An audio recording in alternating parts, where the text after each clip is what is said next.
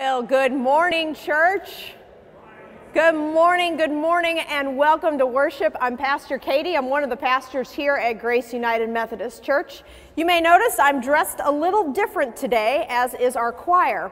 Turns out we have to decide the date to turn on the heat months in advance, and who thought it would be 80 degrees at the end of October? So we are asking for a little bit of grace so we don't all melt up here. And hopefully next week when it cools down, we'll be back in our robes again. I know, I see it. Don's over here playing me a sad song. Thank you. We're so glad you've come to join us for worship this morning. Special welcome to everyone joining us online. I know we have several who are home with kids with runny noses or who have tested positive for COVID. So just know we are keeping you in our prayers during this season and hope that God's healing peace is with you. Feel free to comment on Facebook, let us know you're here, and share any prayer requests that you may have. This morning, I am delighted to let you know that our prelude is going to be the one and only beautiful Miss Ellen Sulzer sharing it. I know we all have a little applause already. So I'm going to invite us to prepare our hearts and minds as we come to God in worship.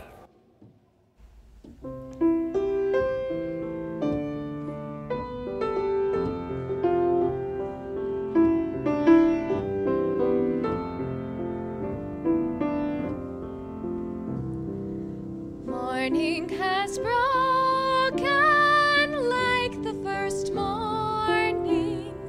Blackbird has spoken like the first bird. Praise for the singing, praise for the morning, praise for them springing fresh from the word. Sweet the rain's new fall, sunlight from heaven, like the first dew fall on the first grass. Praise for the sweetness of the wet garden, sprung in completeness where his feet pass. Mine is the sunlight, mine is the morning, born of the one light Eden saw play. Praise with elation, praise every morning, God's recreation of the new day.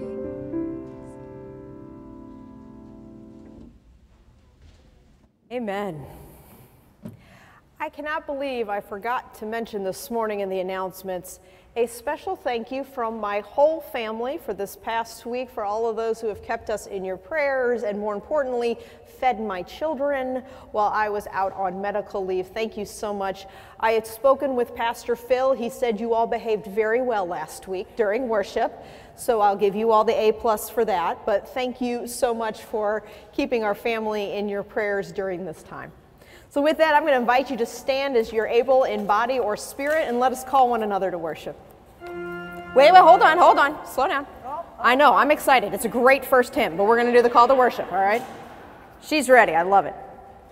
Come and worship, you who woke early and you who slept late, you who come often and you who don't, whether we are first or last or somewhere in between. There is room for all of us in God's kingdom and more than enough grace to go around. Let us worship God together. Our opening hymn is number 139. You'll find it in the big fat hymnal. Let us sing together.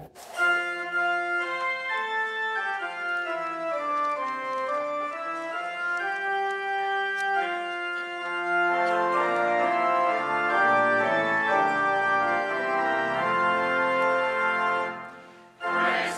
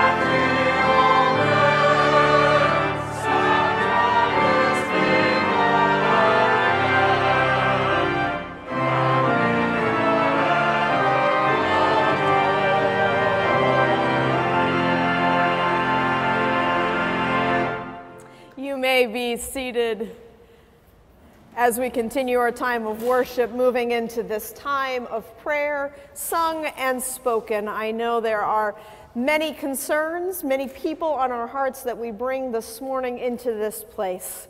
And so I invite us, we're going to hear through it once, and then we're going to begin our prayer time together with these words from Obadiah as well. Let us go to God in prayer.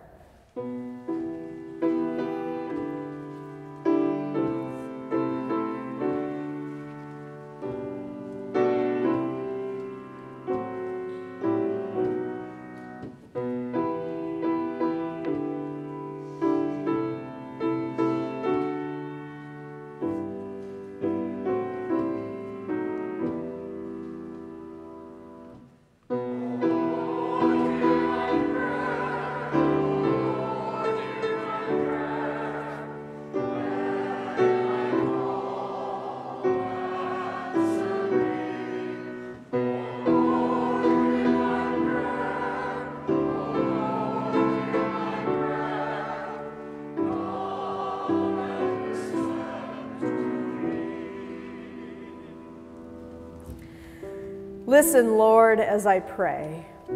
Pay attention when I groan. You are my King and my God. Answer my cry for help, because I pray to you. Each morning you listen to my prayer as I bring my requests to you and wait for your reply.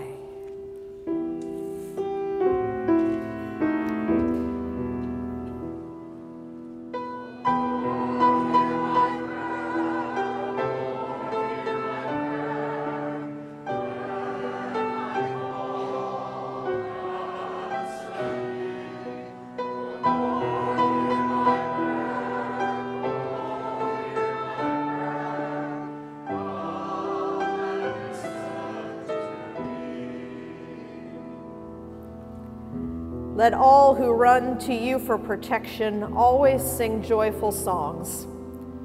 Provide shelter for those who truly love, and let them rejoice. Our Lord, you bless those who live right, and you shield them with your kindness.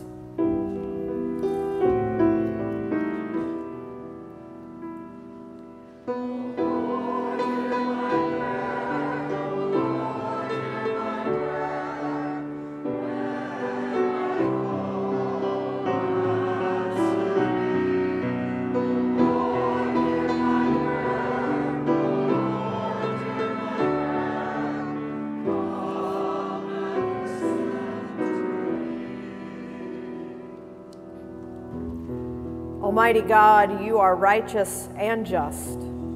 You are the judge and the deliverer, and we worship you.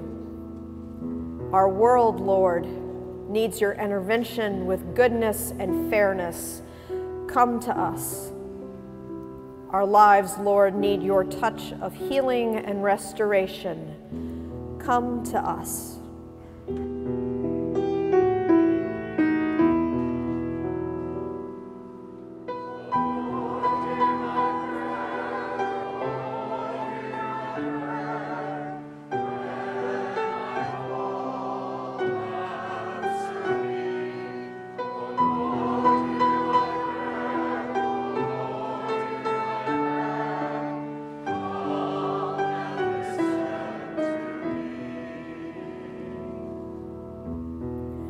Thank you for the message of Obadiah, who reminds us that you see the ruins and you will intervene, that you know the loss and you will restore. Give us courage and strength to persevere with you, no matter our circumstances, until the day we see you face to face.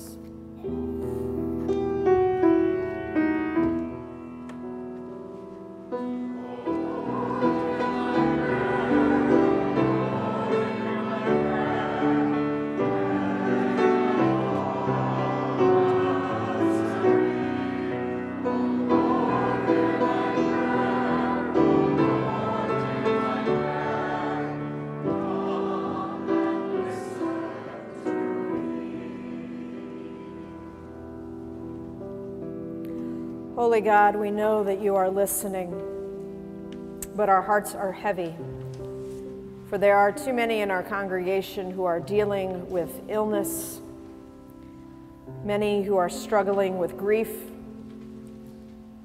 And so, God, we cry out once again, asking that your Spirit come into these places where there is hurt and loss, fear and worry. May your Spirit of peace fall upon all those names that we carry in our hearts this morning. Fall upon our church and fall upon our community that we love. We ask God, even as we see the beauty of the trees changing colors, as we enjoy another day where it's still not quite cold yet. God, even in these small miracles, we give you thanks, and we rest in that knowing that you are faithful, that fall will turn to winter and spring will come again, that you have been with your people generation after generation. And so whatever we carry this morning into this place, we know that this is a safe place where we can rest in your love. We can begin to address all of the difficulties that we hold in our hearts, that we can receive your grace again and again and again. Be with us now, Spirit, as we pray together the prayer that your Son taught us. Our Father, who art in heaven, hallowed be thy name. Thy will be done, on earth as it is in heaven. Give us this day our daily bread, and forgive us our trespasses, as we forgive those who trespass against us. And lead us not into temptation, but deliver us from evil. For thine is the kingdom, and the power, and the glory forever. Amen.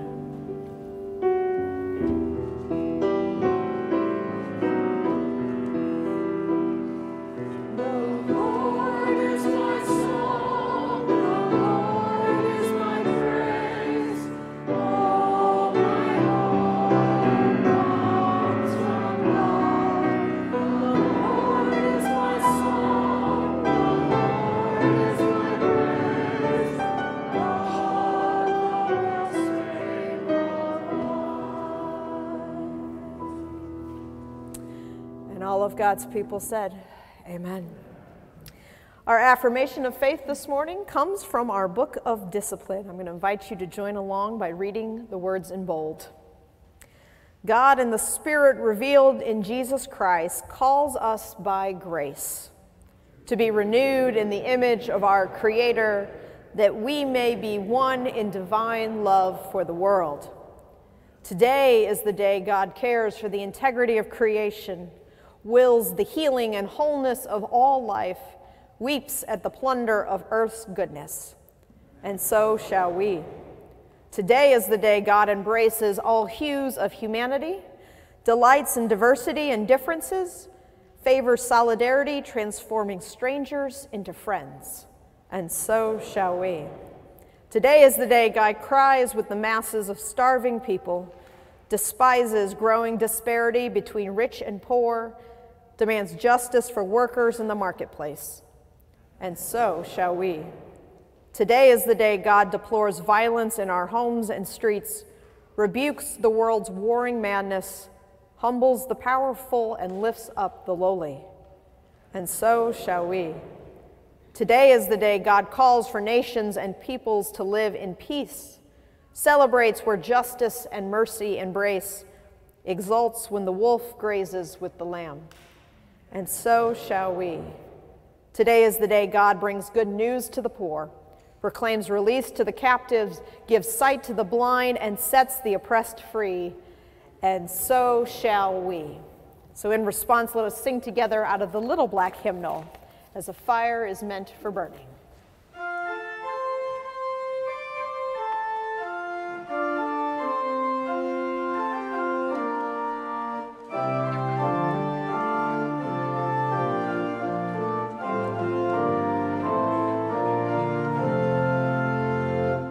Amen.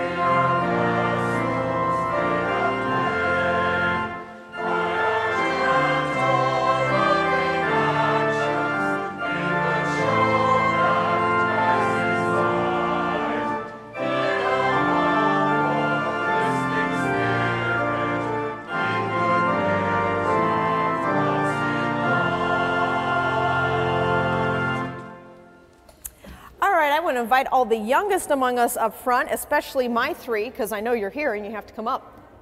Elizabeth, Rebecca, Stephen, hi.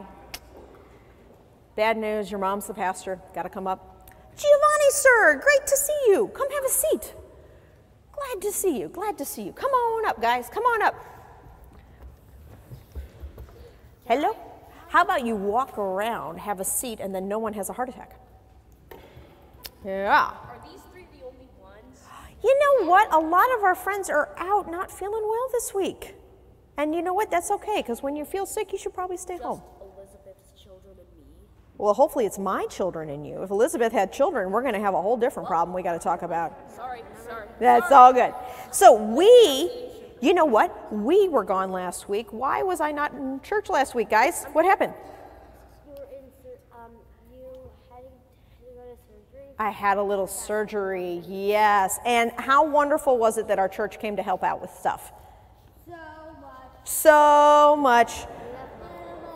I know, it's funny, everyone brought dinner, and you didn't always eat the dinner, but the desserts were always gone by the end of it. I think our church has some really good desserts. Yes, Elizabeth? They also made muffins. They also made muffins. Where's Cindy's are with? Let me tell you, the muffins are a big hit, yes.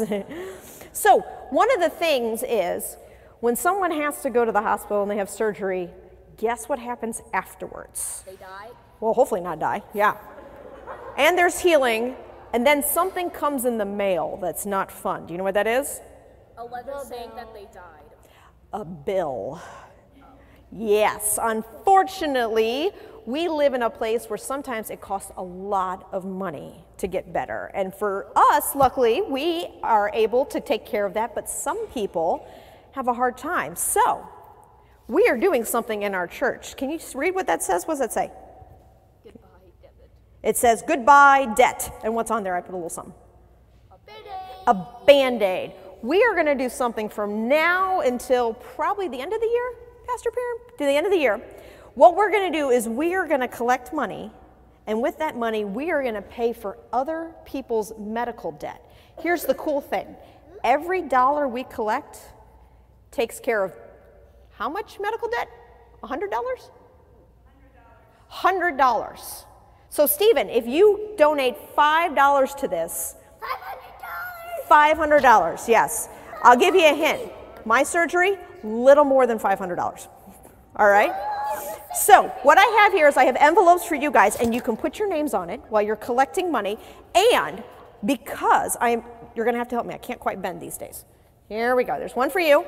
And inside I put a little note in case your parents want to know more about it. Obviously, you three. Stephen, here's the deal. Because this means so much to me right now, I am willing to be your very first contributors. Wait, you're gonna give us money? To put in the envelope so you can start collecting for this really, really good thing we're doing for missions. So everyone can put the first dollar in. Can we use the money for ourselves? No, we can't use the money for ourselves because it's mission. This is part of what we do as the church is we help other people. Elizabeth, your arm is about to fall off. What's going on? I'm going to give this to the poor. Yes, we are giving this to those who are poor and in debt from all their medical bills. Because you can't help getting sick, but the church can help you get better, right? And part of that is helping with all of the bills afterwards. So, Don't get it. you don't get it? I'll explain later at lunchtime, okay? The other part is you can't read, so that's probably why that's as tough. So here's what we're going to do. We're going to be collecting some money, and then we will turn them in, and we're going to help out a lot of people just like the church helped me out. Isn't that great? Yes. That is. I will put like $120 on this. Where did you get 120 bucks? Let's talk about that. I'm going to start charging you rent. All right. How about let's pray together. Ready? You guys want to repeat after me? Let's pray. Dear God, Dear God, thank you thank you for all the people for all the people who help us who help us when we're sick. when we're sick. And thank you And thank you that the church that the church is going to help is going to help lots of people as well. lots of people as well. All right, on the count of three, we do our big amen. You ready? 1, 2, 3. Amen. Now, Giovanni and Elizabeth may go back to the prayer corner to hang out. Rebecca, you're you and Miss Bree can go have fun. And church, let's sing our blessing over our kids during this time.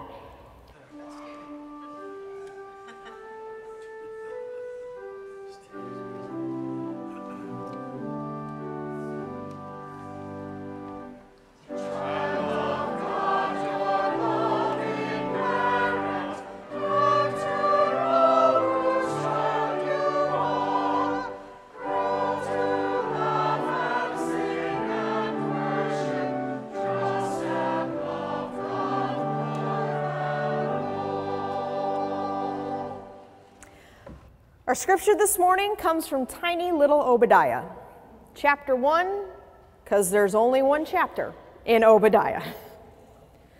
The Lord gave Obadiah a message about Edom, and this is what we heard. I, the Lord, have sent a messenger with orders for the nations to attack Edom. The Lord said to Edom, I will make you the weakest and most despised nation. You live in a mountain fortress because of your pride. Makes you feel safe from attack, but you are mistaken. I will still bring you down. Even if you fly higher than an eagle or nest among the stars, I, the Lord, have spoken. You were cruel to your relatives, the descendants of Jacob. Now you will be destroyed and disgraced forever. You stood there and watched as foreigners entered Jerusalem and took what they wanted. In fact, you were no better than those foreigners. Why did you celebrate when such a dreadful disaster struck your relatives? Why were you so pleased when everyone in Judah was suffering? They are my people, and you were cruel to them. You went through the towns, sneering and stealing whatever was left. In their time of torment, you ambushed refugees and handed them over to their attackers. The day is coming when I, the Lord, will judge the nations, and Edom, you will pay in full for what you have done.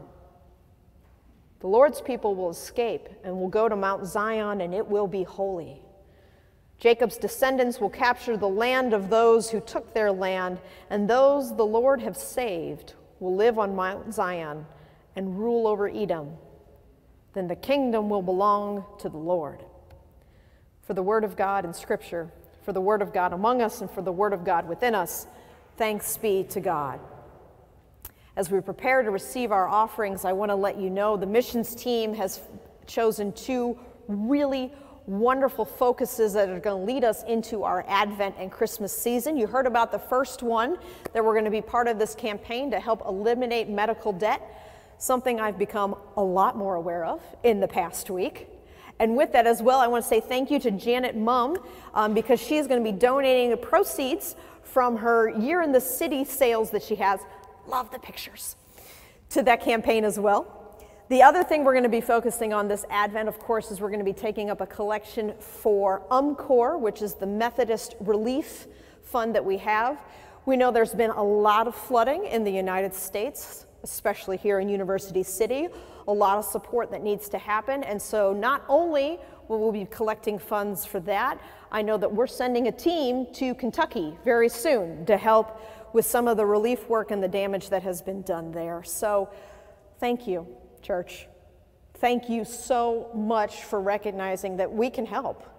There's a lot in this world we can't fix, but we can help. And for that, I give you thanks. So with that, let us bring our gifts to God.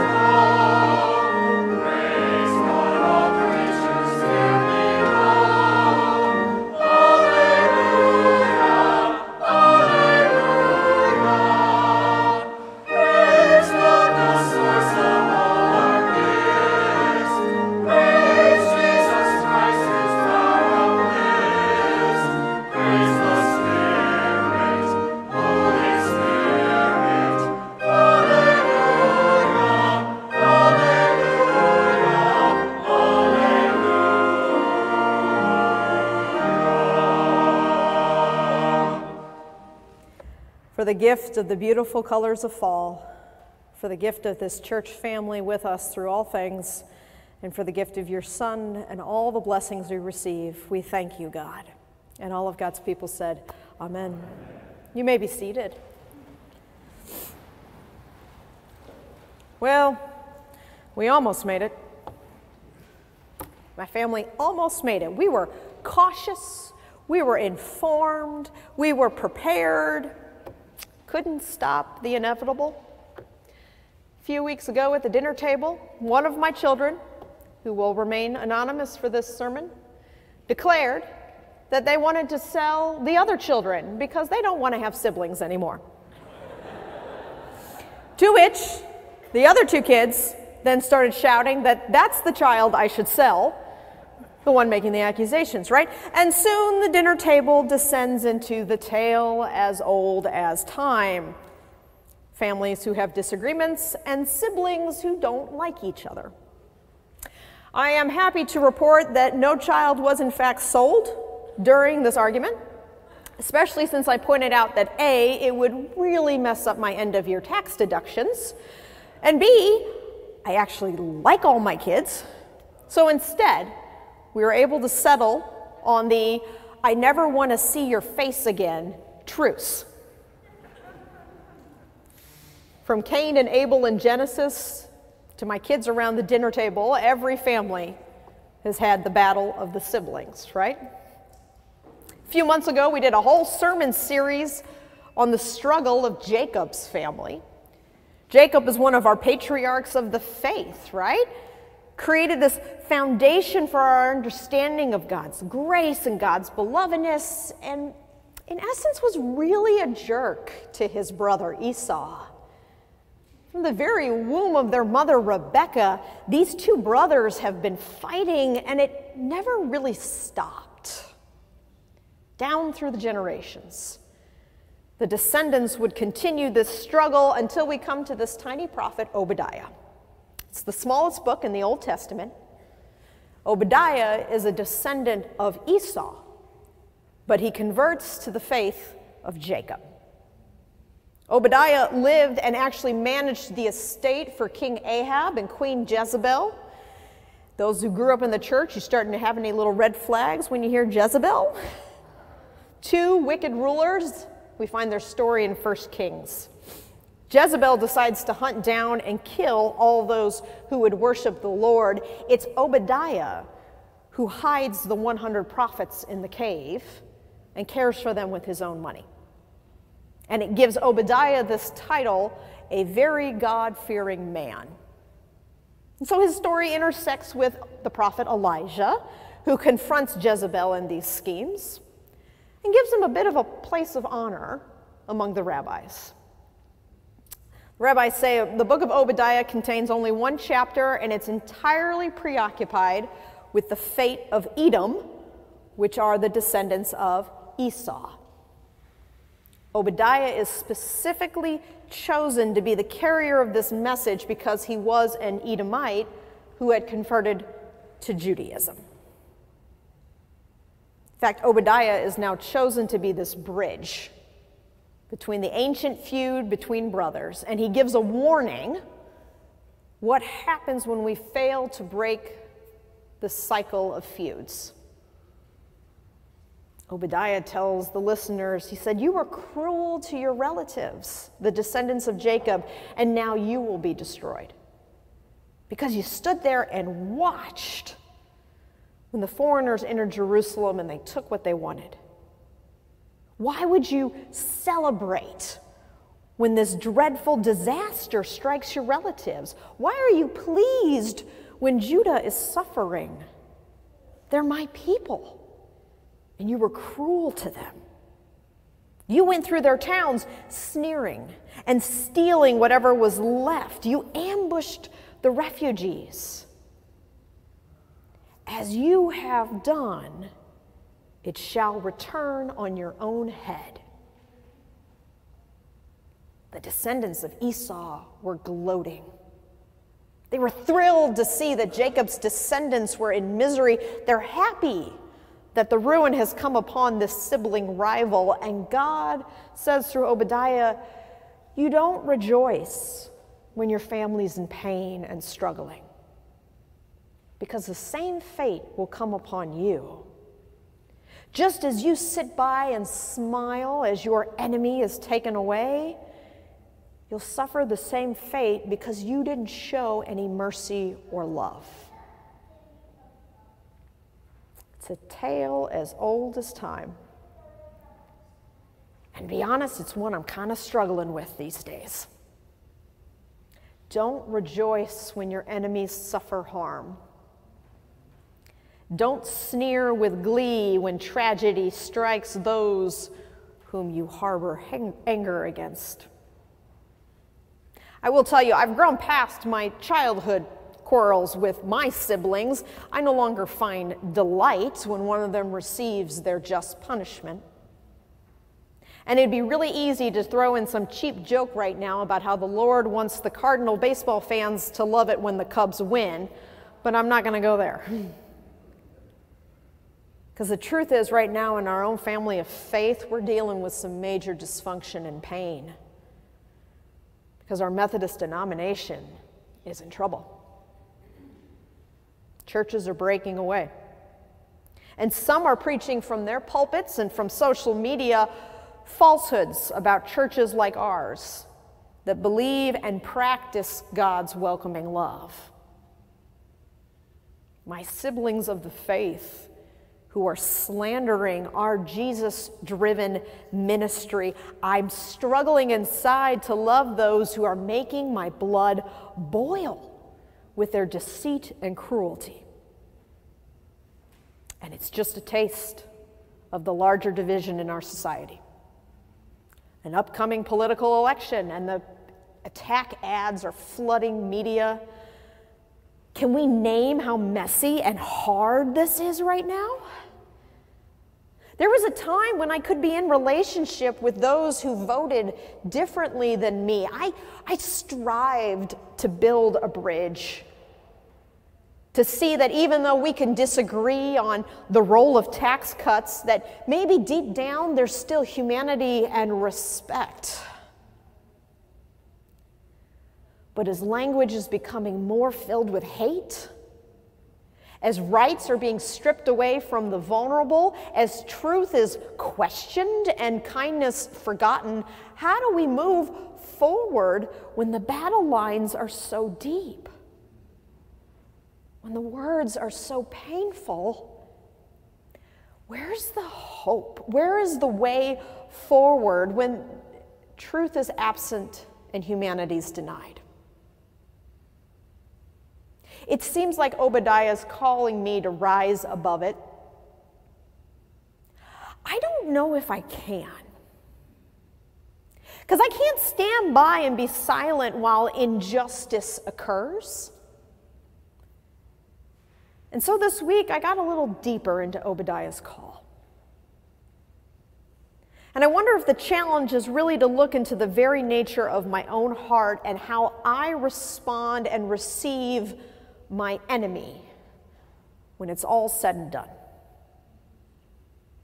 I can't blame you for wanting revenge. I'll be honest, I've prayed a few times that God might pour out a little bit of God's judgment on my enemies, just a little bit of smoting, not a lot. All I can offer is a way forward, is the solution I fall back on again and again. Because when I don't know the answer and I don't know the way forward, I always turn to amazing grace. Because when I'm wounded and when I am struggling, I rest on God's grace. When I'm angry, when I want God to smote my enemies, I turn to grace. When I see others stand to the side and watch, when I boast and they refuse to help, maybe that's when I turn to the warning of Obadiah. As you have done, it shall be done to you, and your deeds shall return on your own head. as you have done, it will be done to you. We can feel really powerless in all of this, but we can choose grace. And in fact, I know that we already have. And honest to goodness, church, it is the only anchor that has kept me grounded in all of this. That I get to be part of this church named for grace. And what have we done? We've packed thousands of meals to ship to Ukraine. We began a campaign to alleviate medical debt as it cripples our society. We showed up at Tower Grove Pride and we declared that God's love knows no boundaries. We have welcomed the university student and we have fed the hungry on Tuesday. We have marched and we have raised our voices for Black lives, for immigrant lives, for queer lives. This is where we're putting our effort and our strength and our heart. These are the deeds that we can show, and I know we're going to do it again and again and again. And whatever comes this November at the election poll, no matter which churches break away from this denomination, when they're divisive, we're going to choose grace. When they boast and gloat and stand by the side as evil reigns, we're going to step in with mercy and love. Through many dangers and toils and snares, we've already come because grace has brought us safe this far, and grace will lead us home. Beloved, let's stand and sing to that hope together. I'm sure most of you haven't memorized, but for the rest of us, number 376 in your hymnal.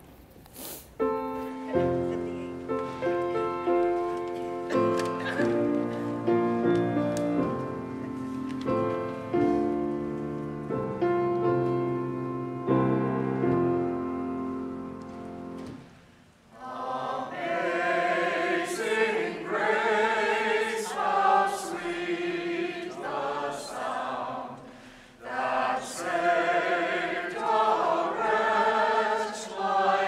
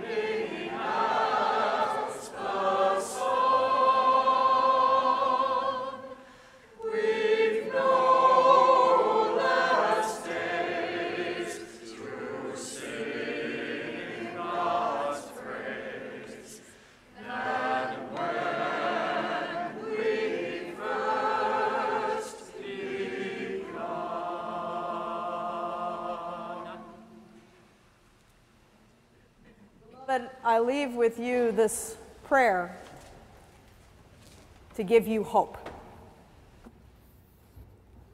It is sometimes far too easy to look at the world's needs and our personal resources and feel completely overwhelmed. It is sometimes far too easy to tire of the work that needs to be done when we realize there is no end to the work that needs to be done. May we be encouraged in the face of our weariness and our sometimes overwhelmed perspective. May we be reminded that miracles do still occur in this world and that they are sometimes planted in us. Let us open our ears that we may more fully hear the call to serve. May our hearts be filled with the energy we need to be the hands and feet of love in action. Let us enliven our spirits so that we might run this race, sharing the abundance of creation until all have found equality and justice in their lives. And all of God's people said, Amen.